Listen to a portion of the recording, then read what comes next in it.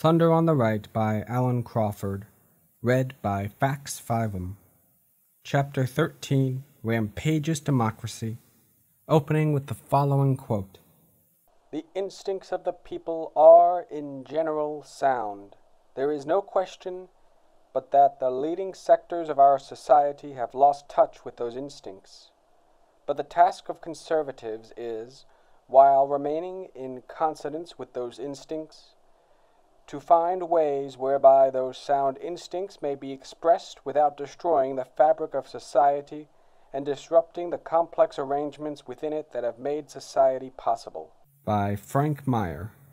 A near constant theme of conservative thought, from Edmund Burke to William Buckley, has been that unrestrained expressions of popular will mitigate against the orderly process of government on which stable societies depend.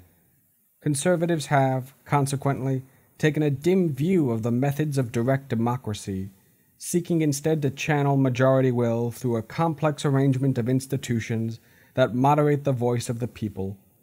Unmoved by arguments proceeding from egalitarian premises, conservatives have stressed the need to take into account competing interests as well as numbers,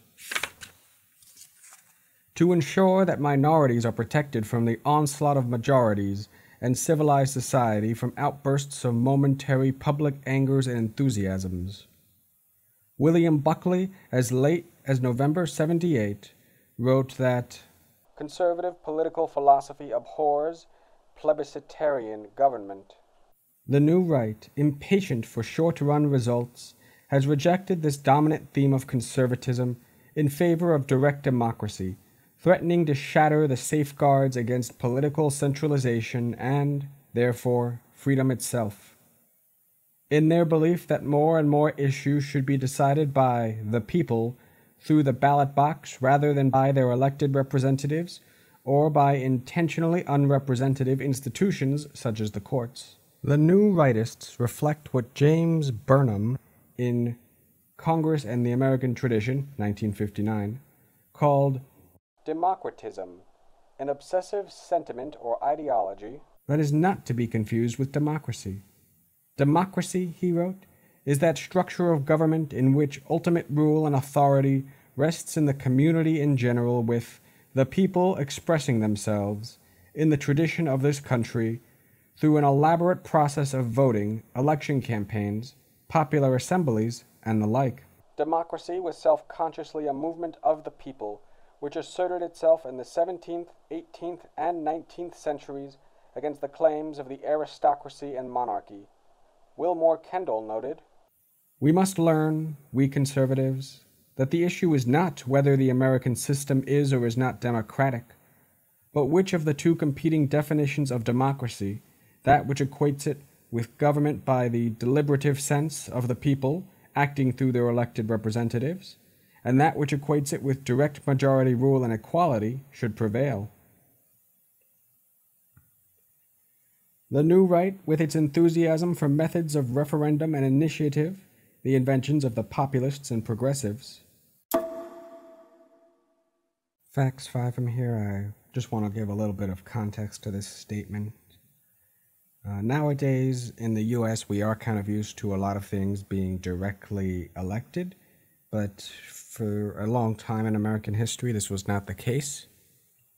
In fact, for example, for, I think technically still most of American history, for most of American history, our senators were not directly elected by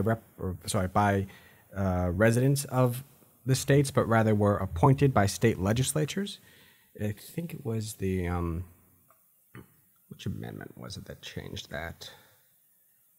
I think it was the 17th Amendment or so. Like, it was around the same time as Prohibition and the women's voting right amendments passed, and also around the same time as the income tax amendment, so one of those mid-teen amendments.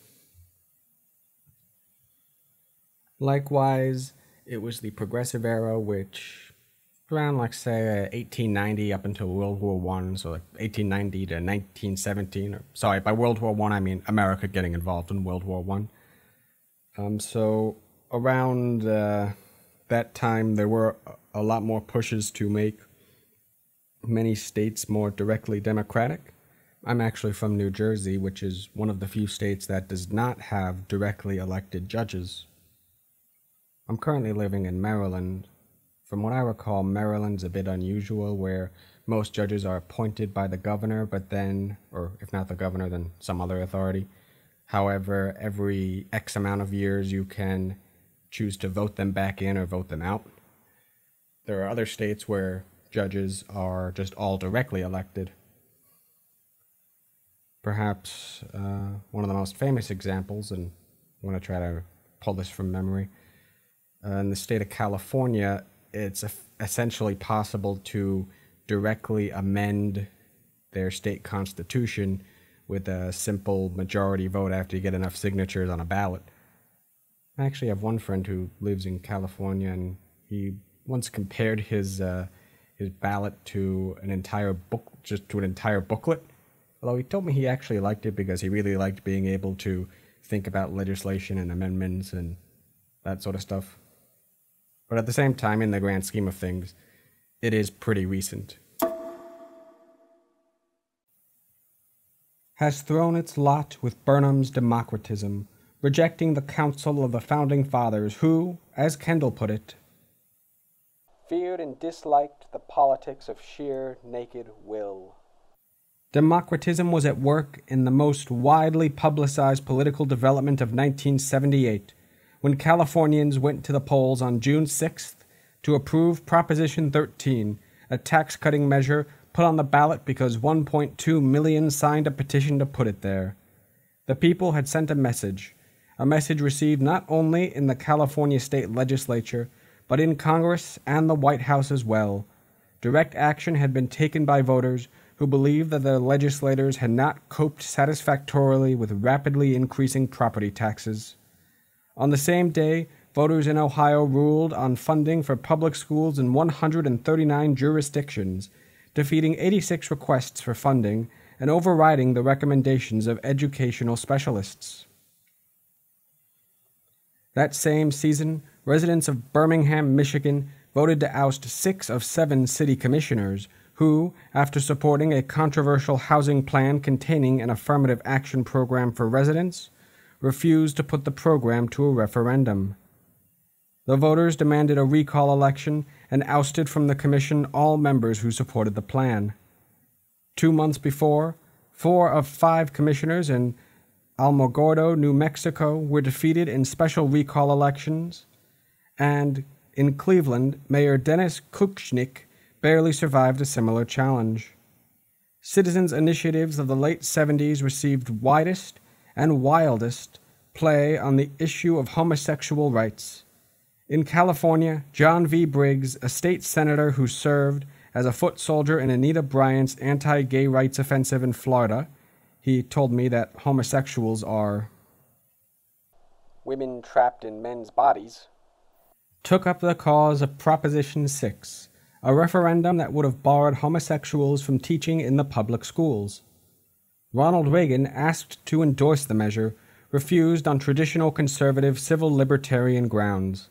The measure, Reagan said, is not needed to protect our children. We have that legal protection now. It has the potential of real mischief. What if an overwrought youngster, disappointed by bad grades, imagined it was the teacher's fault and struck out by accusing the teacher of advocating homosexuality? Innocent lives could be ruined. Proposition 6 lost by more than 2 million votes, 3.9 million to 2.8 million, but did much to advance Briggs's own ambitions. A footnote reads the following. The week I interviewed Briggs in Orange County, California, a published report from Governor Jerry Brown's office showed that between 67 and 73, Briggs received $77,577 in insurance business from a California physician after Briggs assisted him in obtaining a state Medi-Cal contract. The report, which did not accuse Briggs of criminal wrongdoing, noted that even if any violation of state law occurred, the statute of limitations on that legality would protect him. Another ballot measure he supported, a bill to extend application of the death penalty, swept to a 72% victory in a 1978 referendum generated through a sophisticated new right direct mail campaign. All told, there were 6 anti-gay rights referenda in 1977 and 78, the cause of civil rights for homosexuals losing in all but one, Proposition 6 being the exception. A new gay rights ordinance was put before the voters of Dade County, Florida, in June of 77, and voters again rejected it, this time by a vote of 2-1. In April of 78, voters in St. Paul, Minnesota, also by a vote of 2-1, repealed, by initiative, a gay rights ordinance. In May, voters in Wichita, Kansas, repealed by a 5-1 margin an existing gay rights ordinance, and later that month, voters in Eugene, Oregon, repealed by referendum another existing ordinance, this time by a 2-1 margin.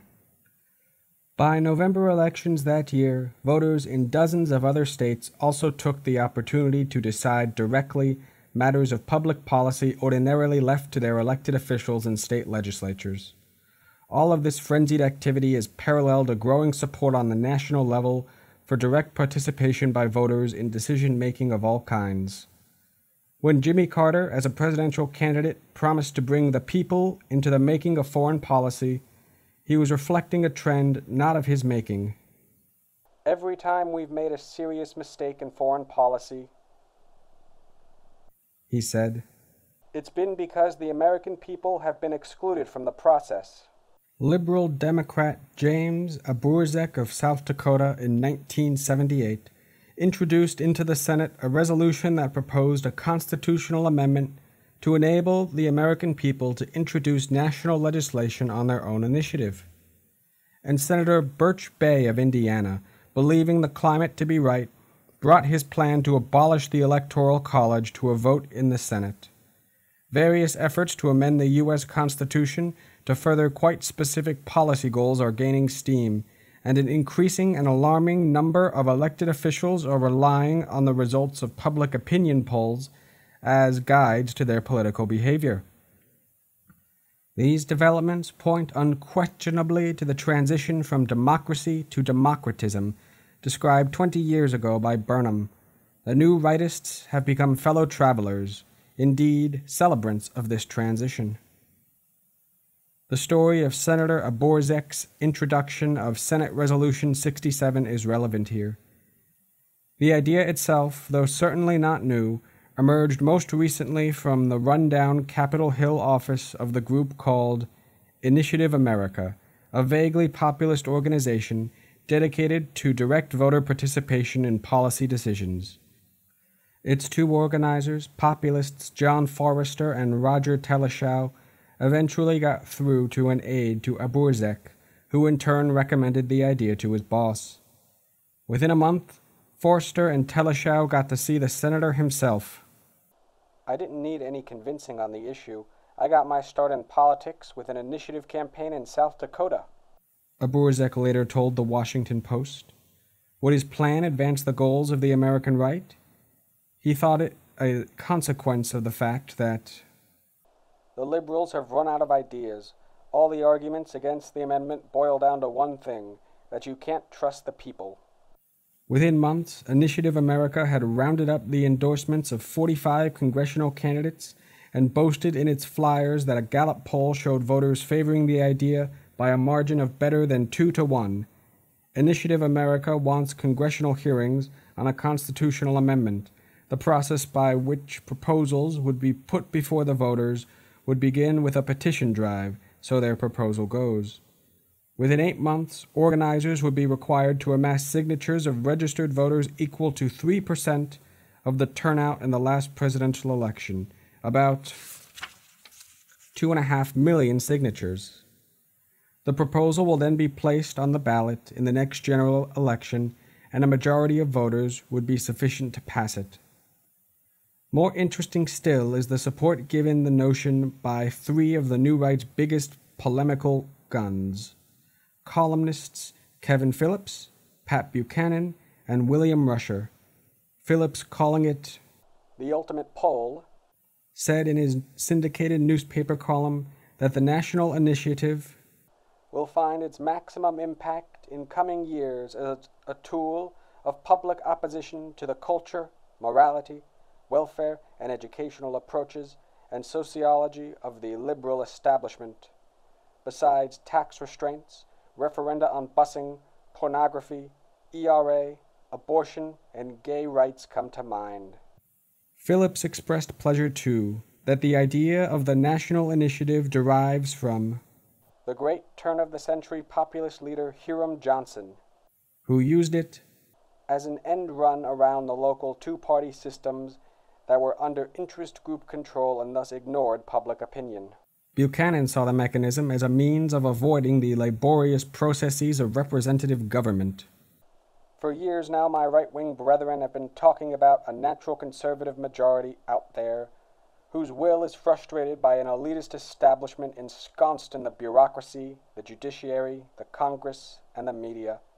An establishment with a game plan all its own for America, over which we exercise little control. Well, the Aborzek Amendment offers the people an unimpeded end run around that liberal establishment. Now is the time for the brothers to put up or shut up. The nation is drifting rightward, he said, and rightists stand only to gain from putting before the voters such volatile issues as those mentioned by Phillips. Rusher, in his column, acknowledged that plebiscites notoriously have their dangers, but so do Congresses heavily influenced by special interests. The plan enables a determined popular majority to bypass cumbersome institutions like Congress, the bureaucracy, and the courts set up by the Founding Fathers to resist the unrestrained popular will. The constitutions of no fewer than 23 states and the District of Columbia already authorize an initiative process. South Dakota became the first state to adopt the plan in 1898. Roughly 1,200 issues over a period of the last 80 years have been voted in state initiative elections. Proponents believe it increases the public's interest in elections and therefore leads to greater voter turnout, a cherished goal of democratist ideologues. The anti-institutional impulse. Believing in original sin as a political or social concept, reflecting the natural state of man, the traditional Western conservative like Edmund Burke and John Adams views government as a precarious restraint on the extreme tendencies to which men, unchecked, are inexorably drawn. Tyranny on the one hand, anarchy on the other. Conservatism involves prudence, moderation, restraint, and almost awesome respect for the long-range consequences of the governmental decisions, a healthy suspicion of those who seek short-term gains by actions the consequences of which cannot always be foreseen.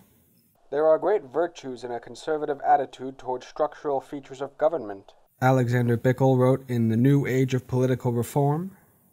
The sudden abandonment of institutions is an act that reverberates in ways no one can predict, and many come to regret. Stressing deferred instead of instant gratification of social desires, traditional conservatism is a bulwark against the voracious appetites of, in Gertrude Himmelfarb's phrase, presumptuous mass man, in an increasingly atomized and rootless world. Yet, in much of the ideology as well as behavior undertaken in the name of conservatism today, there appears an alarming impatience with the complex and cumbersome process of government, an anti-institutionalism that often manifests itself in a frivolous disregard for established channels, a desire, as Buchanan and Phillips put it, to end-run the bureaucracy, the courts, and even the Congress and state legislatures. As such, the politics of the New Right may be more aptly described as radical or reactionary, populism seeking to incite a revolt, or many small revolts, of the people against the institutions of representative government. The New Right is impatient with the Supreme Court and the judiciary in general, yet not long ago the right wing was one of the staunchest defenders of the court. In the 1930s, when the judiciary served to block elements of Franklin Delano Roosevelt's New Deal reforms, conservatives were the staunchest champions of judicial review. Within 25 years, this had changed. The court by this time began consistently to come down on the side of American blacks in the civil rights movement, fulfilling its constitutional function to protect the rights of unpopular minorities. L. Brent Bozell, the brother-in-law of William F. Buckley, Jr., in The Warren Revolution, raised the cry of judicial despotism.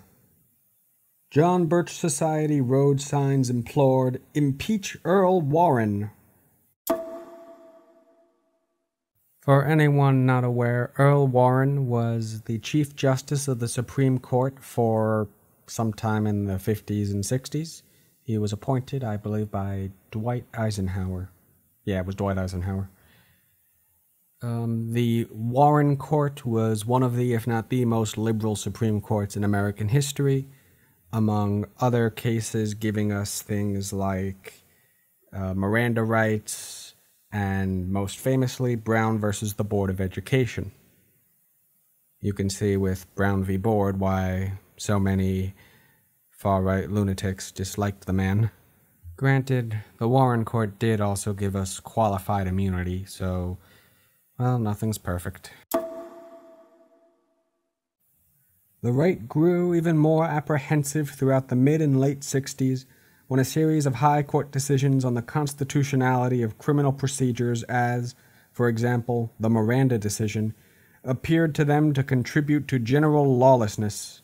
Judicial stands on busing to achieve so-called racial balance in the public schools further distressed them. The courts, many believed, had become infected with ideological liberalism. This conclusion gained credibility outside of strictly rightist circles, bolstered in 1977 by Harvard professor Raoul Berger's book Government by Judiciary. Berger, who came to public notice with his withering criticism of the notion of so-called executive privilege during the Watergate scandals, argued here that many matters ruled on by the Supreme Court in recent years had not been properly within federal jurisdiction at all. The new right does not appear to object to an interventionist judiciary on principle, as classical conservatives like Bickel tended to do. New rightist publicists and politicos have rather sounded the war cry of judicial tyranny whenever the courts rule contrary to their preferences. Judicial, legislative, and executive decisions affecting, for example, the integration of schools, the definition of obesity, and related free speech issues, capital punishment, school prayer, and affirmative action, or sometimes called reverse discrimination, have been reflexively denounced as usurpations of authority. The new right eagerly awaited the Supreme Court decisions on the De Funi, the Bakke, and the Weber cases of the late 70s in the hopes that they would strike down any programs of reverse discrimination. Hello, Fax Fiveum here. Let me just look up these three cases real fast. Alright, so United Steelworkers versus Weber, 1979, let's see, okay, the holding, United Steelworkers of America did not violate the Civil Rights Act of 1964 as their affirmative action plan attempted to help minority workers and did not prevent other employees from advancing.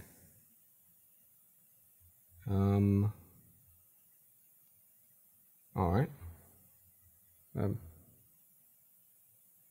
So it held that Title VII of the Civil Rights Act, which prohibits racial discrimination by private employers, does not condemn all private, voluntary, race-conscious affirmative action plans.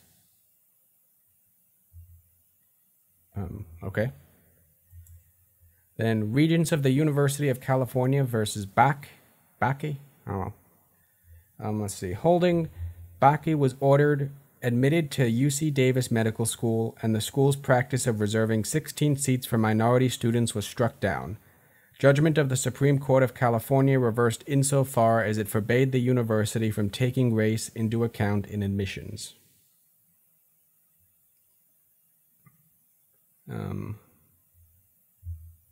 Alright.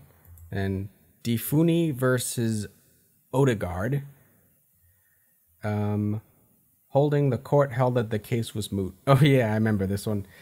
So no, yeah, this was one that, what was it?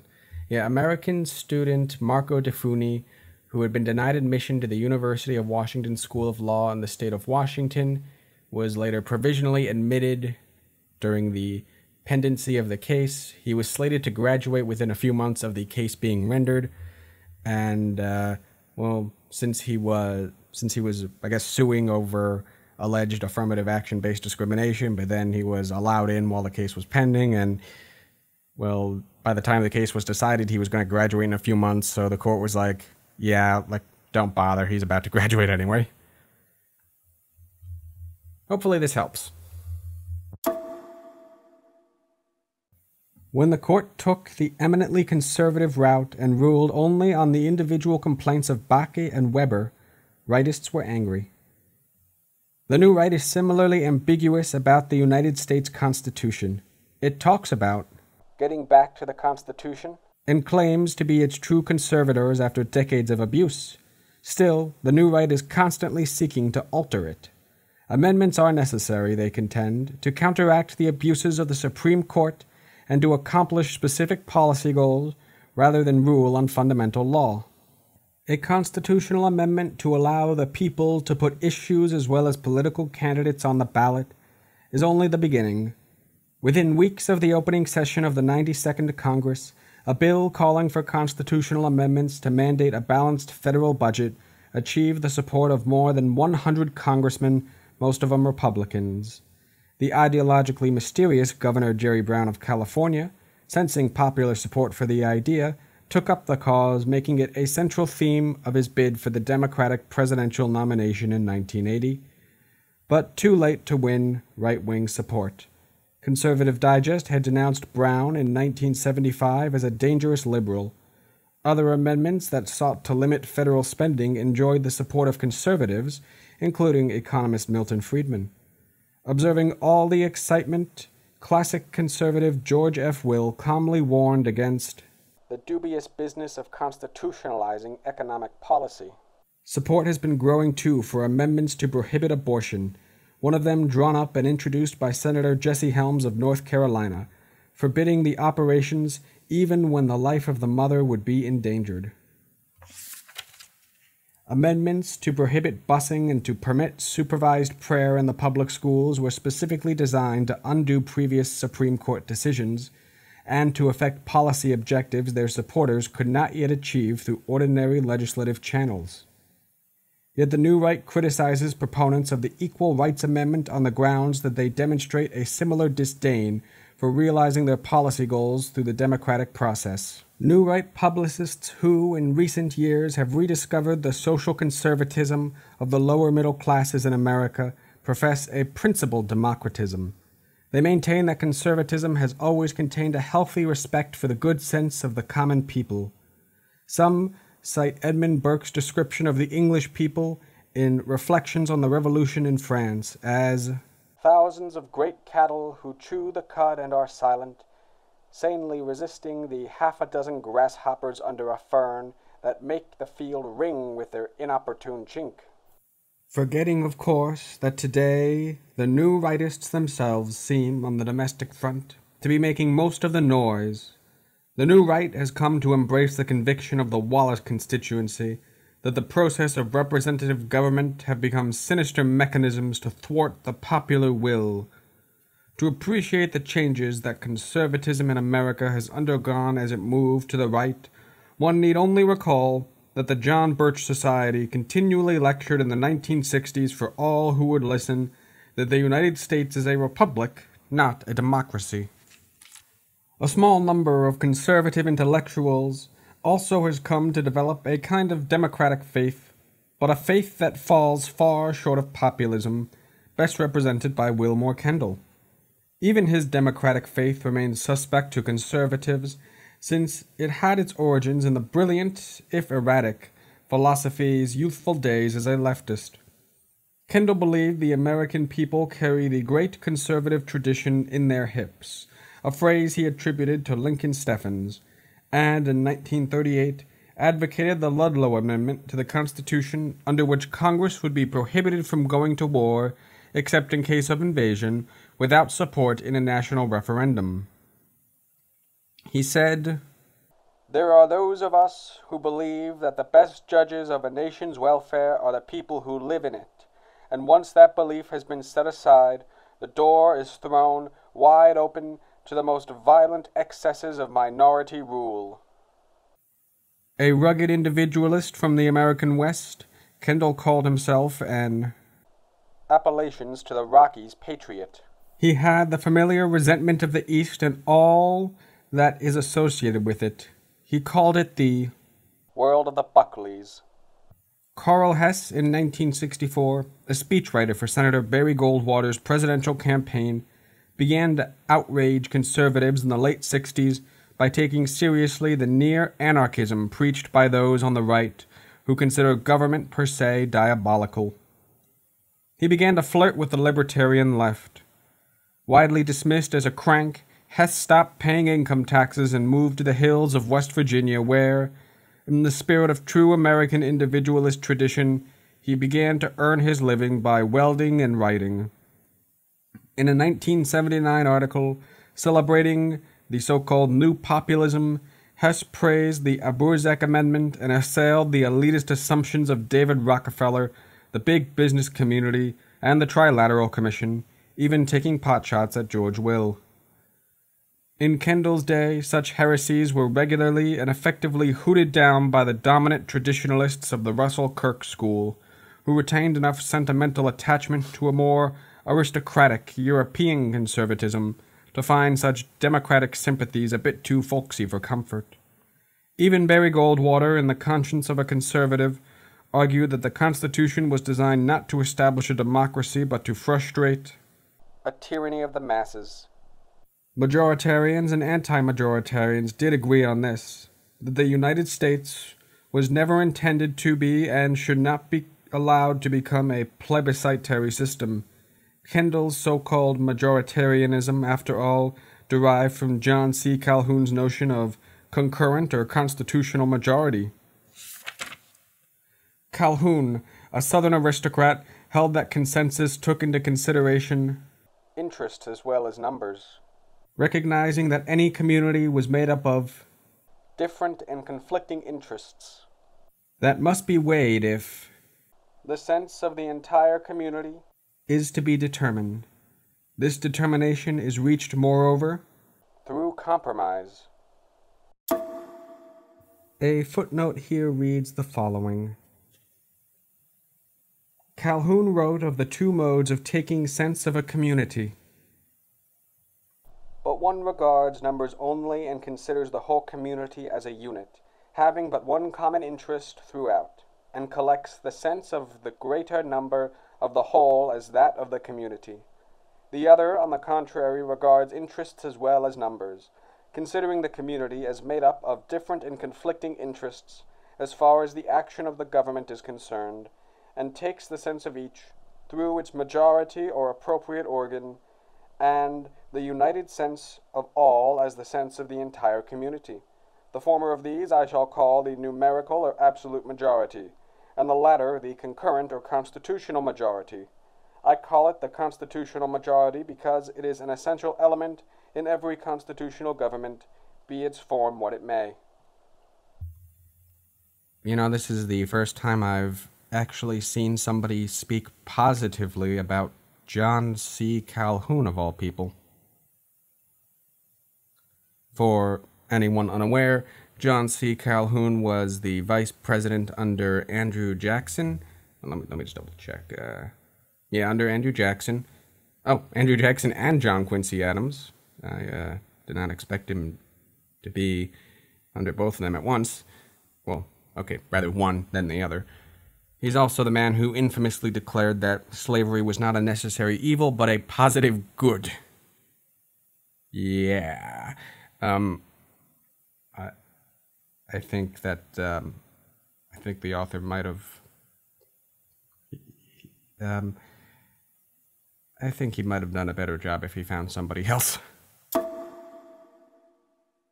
Neither Kendall, nor Calhoun, nor for that matter Burke, believed in what Irving Kristol and Paul Weaver have called simple-minded arithmetical majoritarianism, government by adding machine.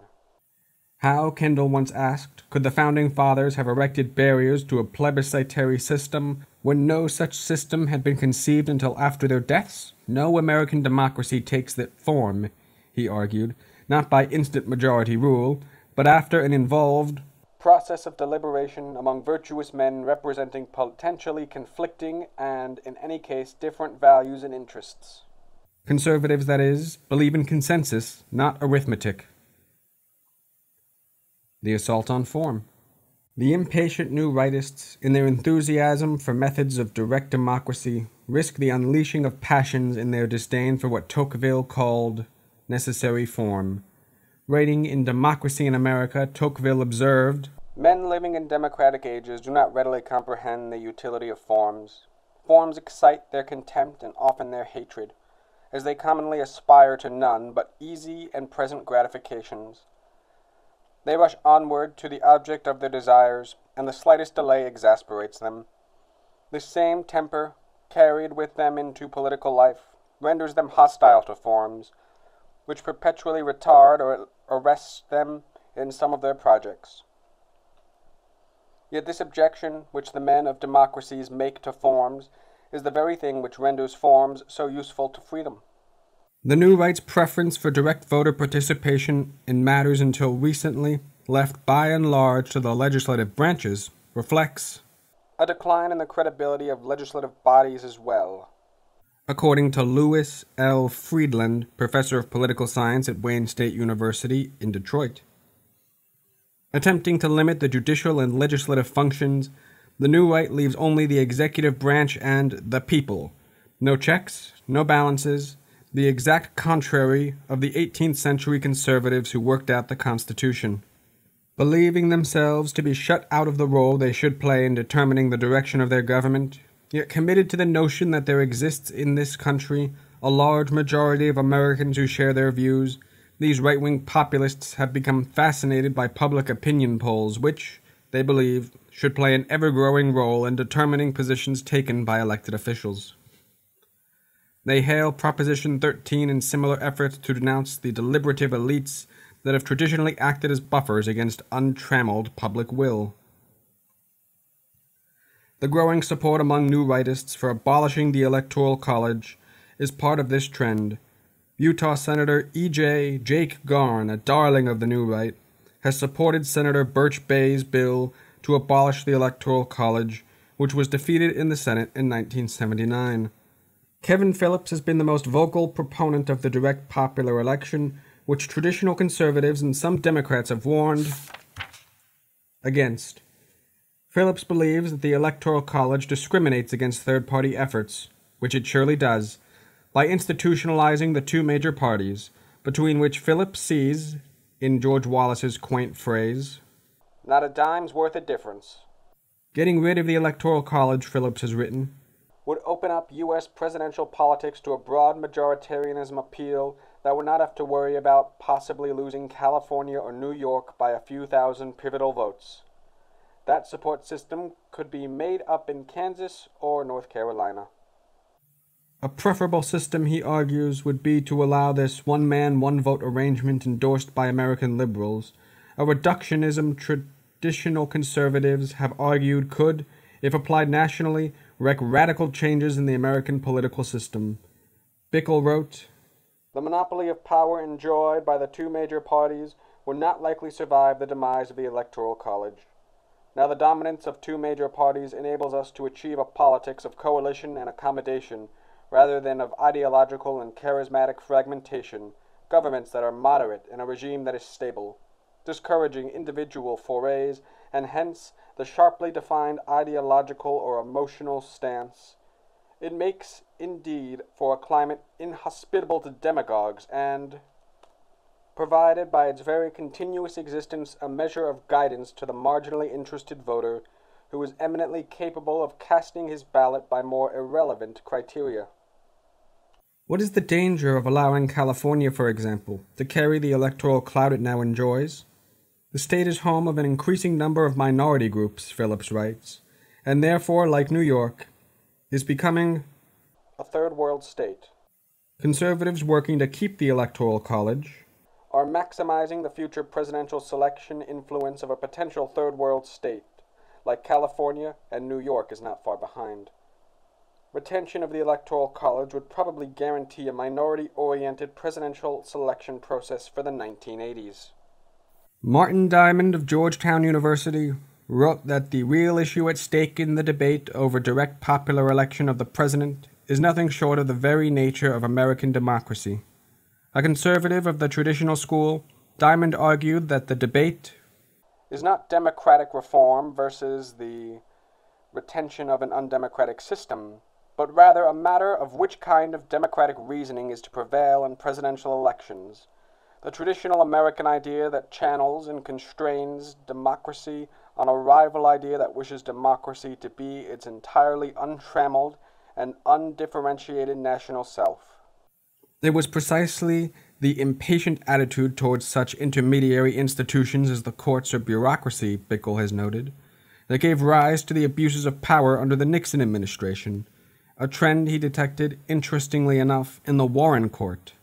That liberal, more activist court cut through legal technicalities to get at the substance of things, and it was utterly inevitable that such a populist fixation should tend toward the concentration of power in the single institution which has the most immediate link to the largest constituency, the presidency. Expanding the powers of the presidency has long been an objective of those, from Andrew Jackson to Franklin Roosevelt, who presumed to speak for the masses. At the very time when, in the wake of Vietnam and Watergate, liberals have come to be apprehensive about the dangers of the imperial presidency, the new right has begun to espouse it after years of rejection of the Hamiltonian tradition by the conservatives. Conservative intellectuals have shuddered at the prospect of an energetic president using the powers at his command to advance even conservative principles. Rejecting Nelson Rockefeller in part as potentially aggressive, they eventually turned on the relatively conservative Richard Nixon for many of the same reasons. Yet new right publicists now stress the importance of capturing the White House, the only institution left that seems to them capable of doing ideological battle with the courts, the Congress, the federal bureaucracy, organized labor, and the news media. Pat Buchanan, for example, even rejects the notion of an imperial presidency. Watergate, he told me, was not at all a product of the imperial presidency. And the liberals who are talking that up are doing so for purely political reasons. They realize that they have an entrenched liberal Congress and will have it for a long time. They realize, too, that the mood of the nation is such to elect a conservative president. For those reasons, they want to strip the presidency of its powers. I'm not a traditional conservative in this regard. I think that a strong presidency is the only podium from which to put a conservative agenda before the nation. Illinois Republican Philip Crane agrees. He has been candid in his approval of the White House as a bully pulpit, in the words of Teddy Roosevelt. Another major political candidate, Ronald Reagan, notorious in conservative circles for his lack of interest in the day-to-day details of administration, also favors the bully pulpit approach. He is above all an orator and a right-wing evangelist. Like Reagan, John Connally is an accomplished public speaker who owes his popularity more to his ability to arouse his audiences than to administrative competence. William Rusher's approval of John Connally, no doctrinaire conservative, is rooted in his conviction that Connally would be an energetic, expansive president. He would be an activist president, which I don't like as a general principle, Rusher told me. But it might be good now, just what we need to restore our worldly prestige. A powerful presidency is an inevitable consequence of the populist impulse. As James Burnham warned American conservatives, Caesarism is not the contradiction of democracy, but its fulfillment, he wrote. If democracy is understood in terms of a monolithic doctrine of the general will, Once the passion to eliminate the intermediary institutions or merely to bypass them is unleashed, elections are transferred into plebiscites, the function of which is to acclaim Kaiser. As Disraeli said in his acceptance speech after re-election to Parliament in 1848, I hope ever to be found on the side of the people and of the institutions of England.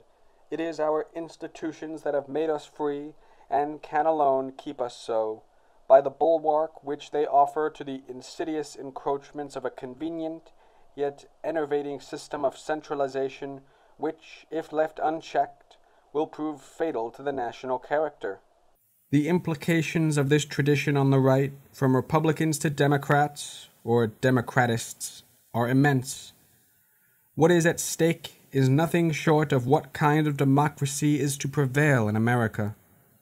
The constitutional democracy as envisioned by the Founding Fathers, and here there was little disagreement between Hamilton and Jefferson, Adams and Madison, is at issue. As conceived by the Founders, democracy was limited, restrained by a complex system of safeguards and restrictions. The work of government would be carried forth regularly, routinely, and calmly by constitutionally designated agencies, each as important as the next, each restrained yet accountable to the citizens. The Congress would be a deliberative body, a representative assembly, and, on few occasions, indeed, where the people, in the sense of a mass, to become directly involved in the governing process. These included regular election of representatives and constitutional conventions.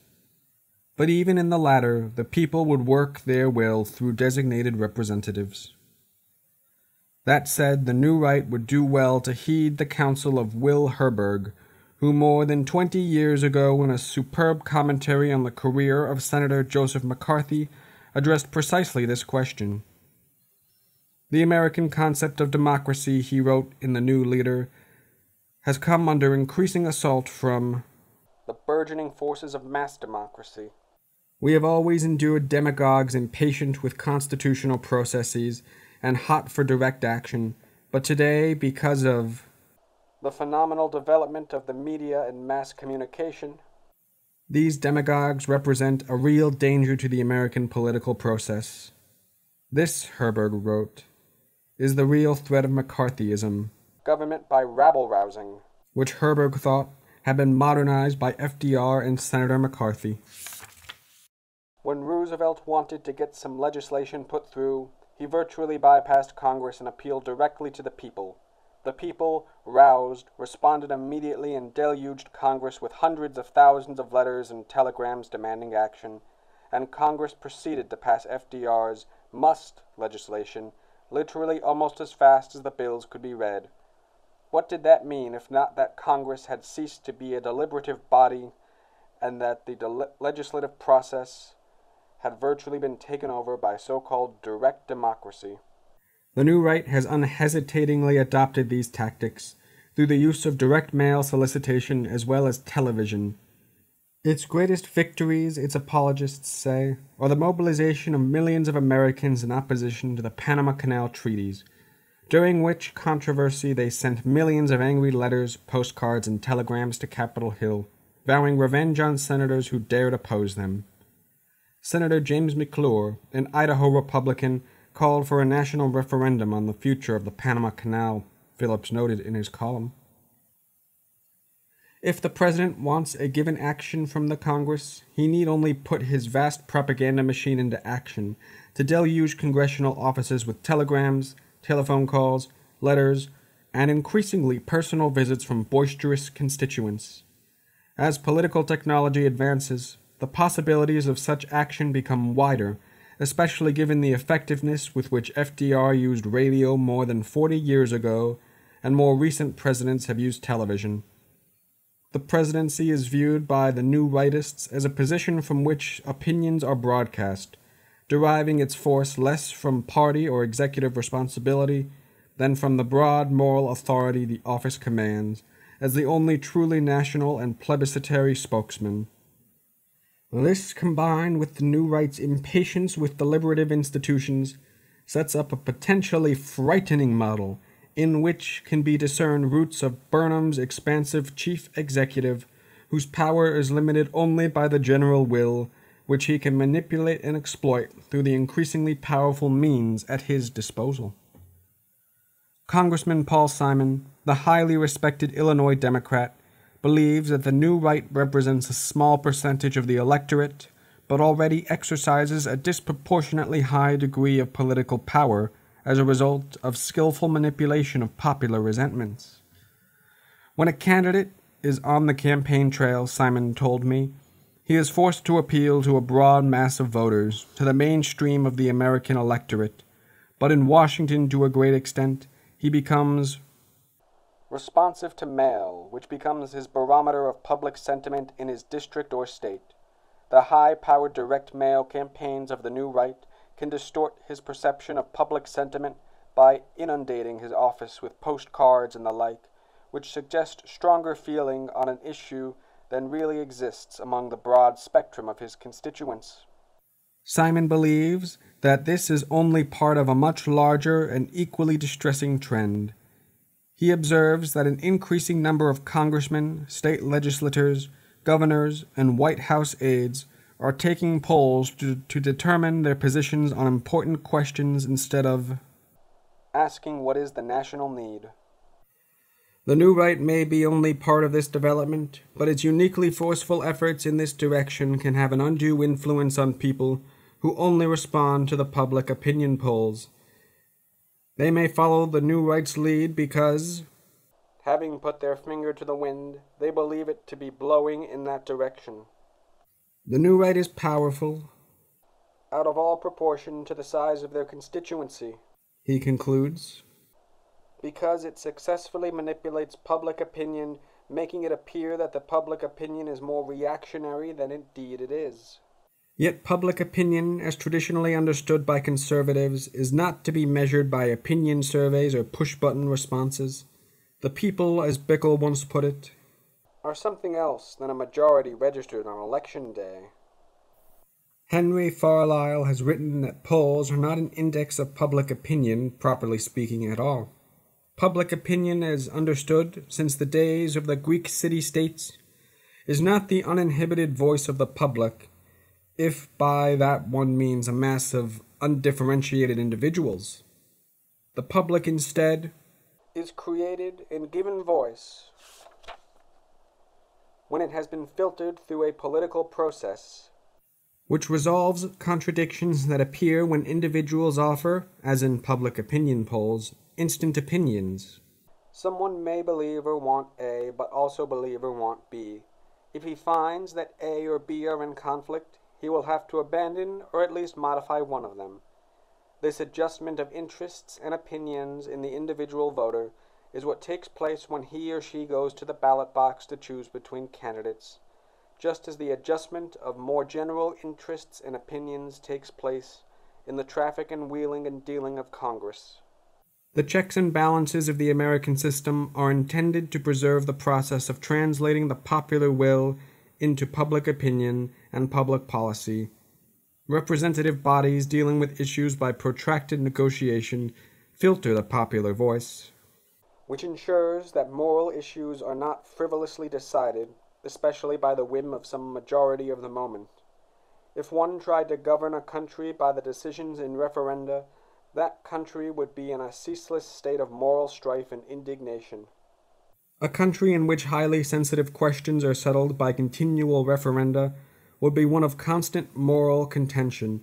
The new rightists seem to prefer the fantasies and demagogues, the Anita Bryants, Howard Jarvises, and John Briggses, to the reasoned, responsible leadership associated with classic conservatism. Already such sensitive personal questions as abortion and homosexual rights are put to the public for its approval.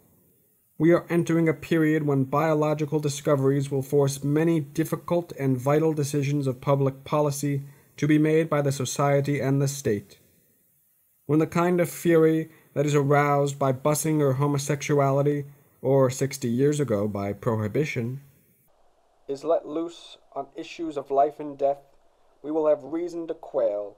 The thought of unfiltered popular voice playing around with genetics is terrifying. Then indeed we will be able to say that the vox populi has become the vox Dei. The voice of the people has become the voice of God. Nothing less is at stake as the American right moves from a traditional conservative defense of representative government against the onslaughts of direct democracy into a celebration of government by rabble-rousing, by adding machine, by majorities of the moment.